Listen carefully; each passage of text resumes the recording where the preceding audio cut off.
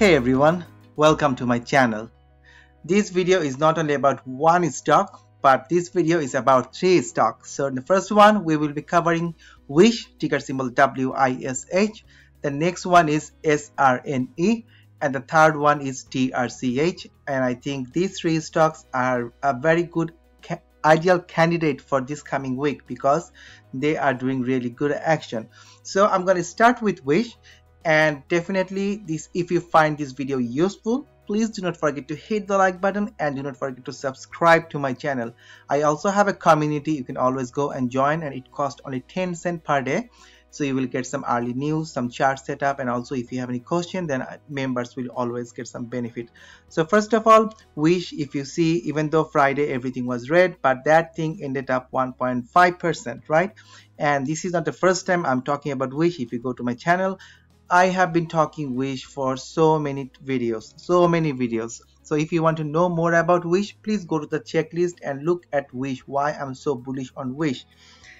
So just showing you the 5-day chart here, you see it was around 7.78, then it doubled, it went to 15, almost 15, came down, but it is moving sideways, and also it has been moving within a pattern.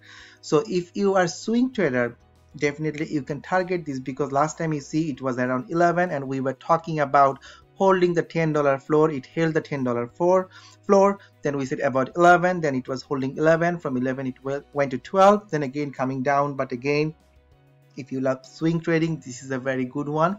If you want, you can make some money. At the same time, in my community we have a higher price target, so we are holding and holding and holding. So let's look at the chart now. So definitely we know what happened, and this is a stock which is heavily shorted. And if you go to Nasdaq, you can always see it has a very high price target. So in Nasdaq, it says it has a strong buy. Look at the names, good names here, and their price target is $18.6 with a high of 24 and a low of 12, meaning that at least if the average is 18, then yeah, from 18 it can go. That's a good one, right? And even the low is 12. And what is the current price? The current price is 11.44. So even looking at the thing, this is currently at the lower price target, but again, if it goes to 18, that will be the previous run we had.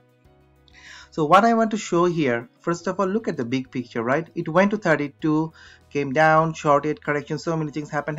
Then it found a floor around this area, 7.68, around this area. Then you see the squeeze happen. The green squeeze happened, and we have been making money in our channel, and all the subscribers we have in our channel, we made it. We also talk about pre-market, we target, so we know. Now the thing, what is happening? So it has been making lower highs, at the same time it has been making higher lows, and it has been forming a pattern. And you can talk about a bull flag channel, you can talk about bull pennant. So basically what happens, it normally they get a massive run up, right? So they get a massive run up. The pennant, if yeah, I think this is a good one. So sometimes they call it a flag pole. So a flag pole, then a flag triangular, then there is a breakout. And if you look at here, same thing, a flag pole, yes, it came down, but it has been moving. A few things can happen. It can come here, it can break the line, and it can come below, or it can push up, it comes there and it breaks the resistance of 12, and then it breaks above. Last time we were talking about $12 resistance, it happened, and from 12 it went all the way to 16.6, this area. So again, the chart is looking good. It has been making higher lows, so things are very interesting. So you have to look at the price, which way it is going. Is it coming down or it is going up? But I'm very bullish this thing will go up, because this is a very good company like eBay, Amazon. So it's an online platform. It has a high price target, it has a good volume. At the same time, it was heavily shorted. So if you think it will go up, then definitely a good thing. But let's look at some support and resistance from this area. So first of all, as I told, around 12 area is a very important one. Why? 12 was a previous support, then it became a resistance, then you see here 12 was resistance, came down, we tried to break 12, we couldn't, again we tried, again we are pushing 12, but the good thing is it is coming down, but it is not coming down like before, so the movement is less and less. So maybe if it will go up again, and once 12 is broken, that will be a nice breakout, this thing will fly. Or it might come down again, then this thing can fly. And also looking at the 1 hour RSI moving sideways, nothing bad. Now if it can't break 12, the other thing I talked about 11, and why 11 is so important. Look around this area, look around this area. So it was a support here, then it broke from 11, then again you see so many candles touching. So again 11, and definitely we have a support, a bottom support around 10, which is very, very important. So if it comes down, then definitely 11 and 10 will be your bottom support. But on the other hand, if 12 is broken, what can happen? This thing can fly, baby, this thing can fly. So definitely it can go around 13.3. you see some kind of rejection here. Before that it was a support. And what about more? Let's see, because I love wish, and the next one will be around $15. It could not break 15, and also 15 was the previous support. So let's go step by step. So the current price, if it comes down to at 11 and it bounced back from 11, that's the good thing, that 11 is the new support, right?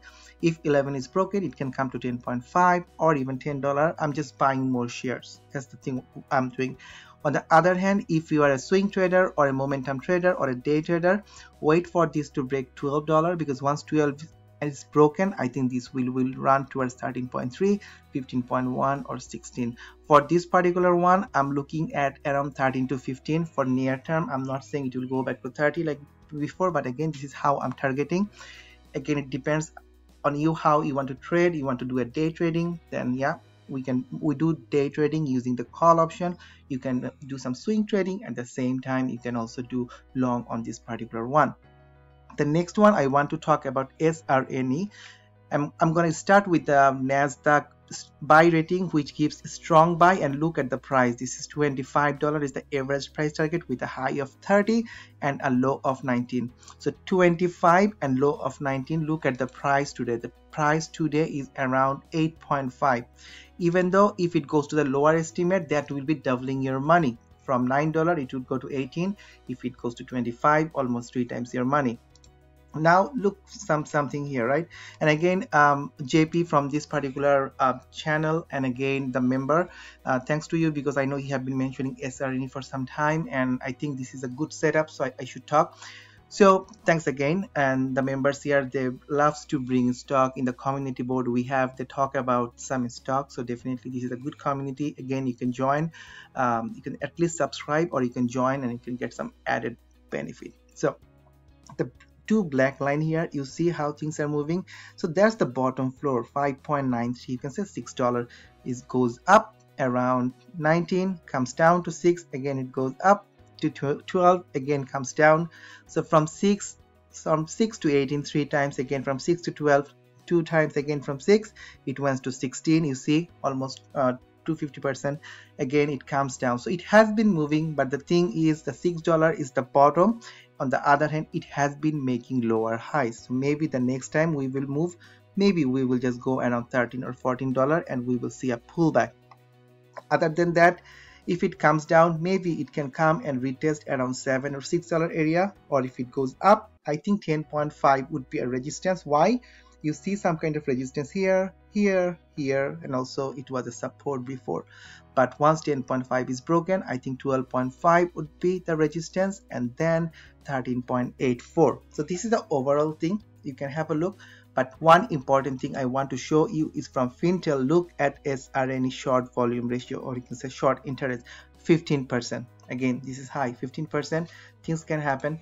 The final thing I want to talk about SRNE, I'm just going to move to a daily chart and I'm going to show you the RSI.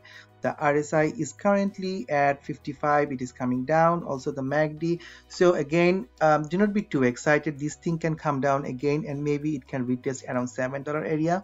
from 8.6 it can come down, and always make sure if any kind of correction is coming, you always set a limit buy order around $6. If it comes down to 6, you just buy. There might be another correction coming, so again stay tuned, and always lock your profit using some trailing stop limit, and also you can have some limit buy order. If it comes down, just buy. Okay, so the next one and the last one for this particular video is TRCH, Torchlight Energy.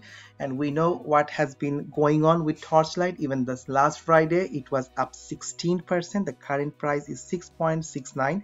And just looking at the chart, what you can see here, just looking at the chart, we can say that this is the top around so just looking at the last day of chart, even though it was 16% up, look at where it is sitting now, around 6.69.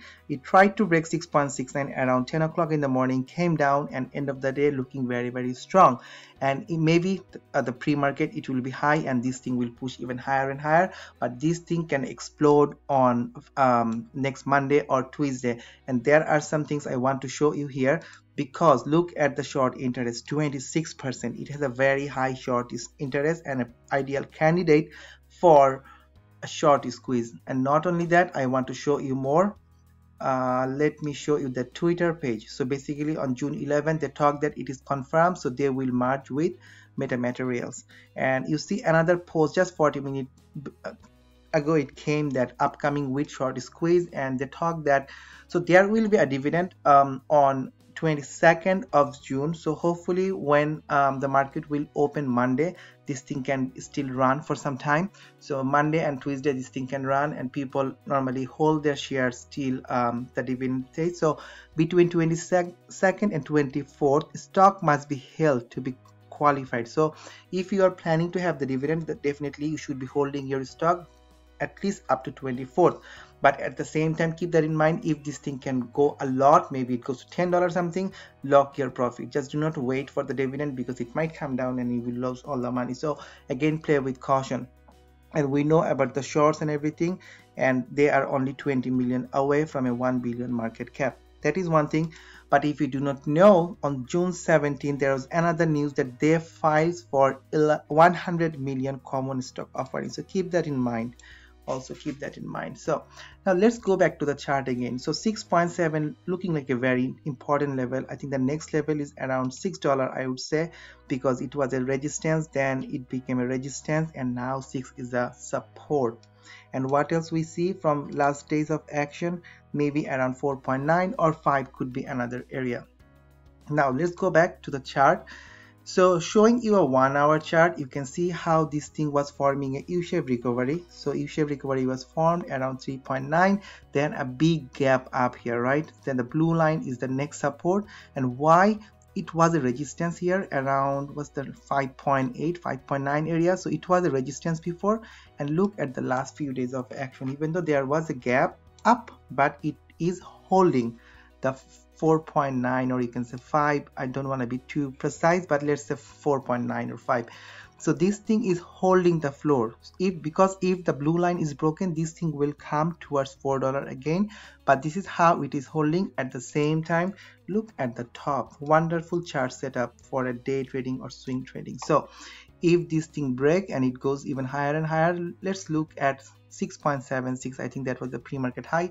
So again, if 6.7 is broken, then this thing will fly for sure. Otherwise it can come down again. And I will just add one more line here, so you know for day trading what we are thinking, around 5.6 area. Again, it is completely possible it can come down and bounce off that 5.6 and run again. So at the bottom we have 5.6, we have 4.9, and we have 3.9. Also, if there are some people who love to short, then that is another story, because once this line is broken, the red line will be the next drop point, right?